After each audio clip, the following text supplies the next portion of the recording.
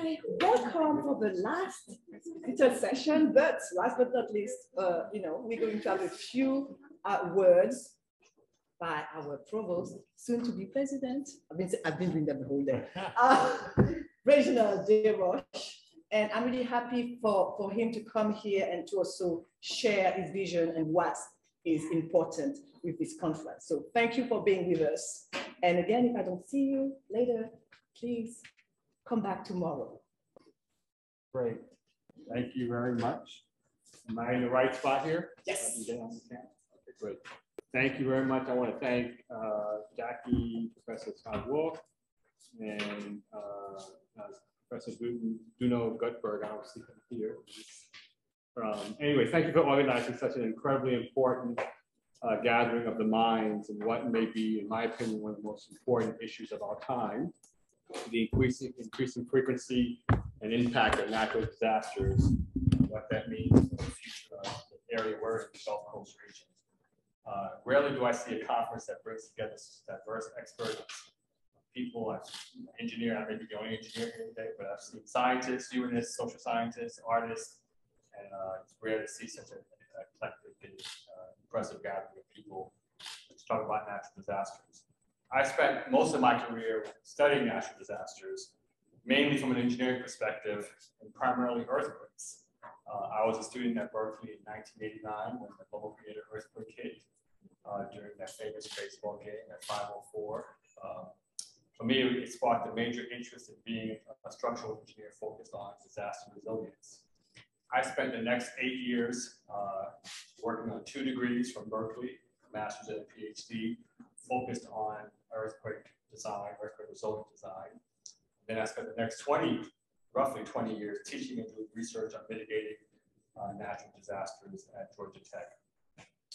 There are 2 events that have had a profound impact on how I view natural disasters. First was the 2005 Hurricane Katrina, which resulted in over 1,800 fatalities, $120 billion in damage. I subsequently led a team down to the New Orleans area to look at the port of New Orleans and some of the main bridges in the Gulf area that had collapsed in that region.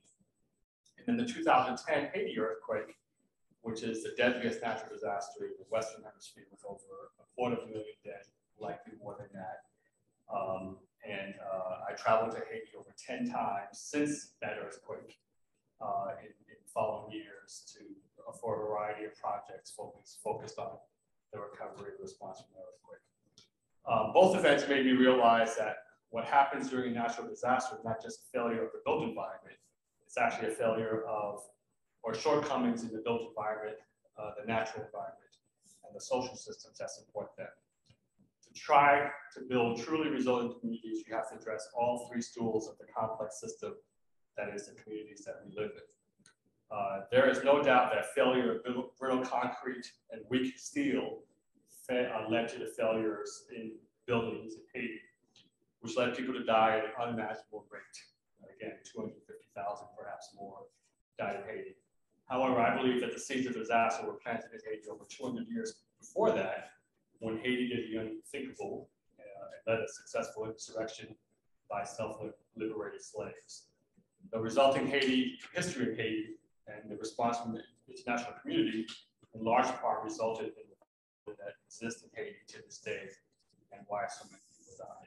I strongly believe that.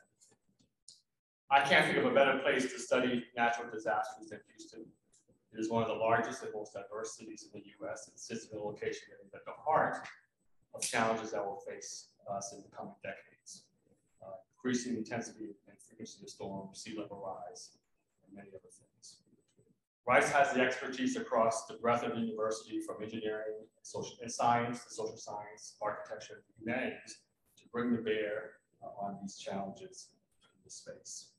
Let me just mention a few programs that we're doing at Rice that really have me excited about the future of us in the space. We recently were announced as a founding member of the Gulf Scholars Program, which will inspire and prepare undergraduate students to address challenges of resilience to natural hazards and climate stressors facing urban and industrial communities in the Gulf region.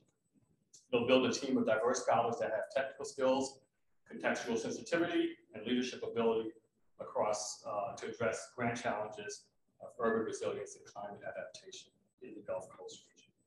The students will be recruited, mentored, and trained through a diverse set of co-curricular and curricular activities for undergraduate scholars at Rice that cut across all disciplines, including the humanities. We are truly excited about the possibilities with the Grant Scholars Program. Rice is also hosting the Society of Environmental Journalists Conference, I think, in the spring. Looking at Kathy over there. Bringing hundreds of environmental journalists and experts in the region to the Gulf Coast area. So we're excited to host that. So that's just a few of the things we're working on at Rice in this space. I'm excited to have been a part of this over the past few years in my role first as Dean, and then as Provost, and then 7 months with Kathy. Hopefully we'll lead our efforts in this space as president of the university. So again, I want to thank you for having me here today. Thank you for spending your day. It sounds like you're spending the day tomorrow. Again, in my opinion, there's no more important topic to our future, and certainly the Gulf Coast and what you're working on. So Jackie, thank you for having me here. It's a pleasure. Thank you.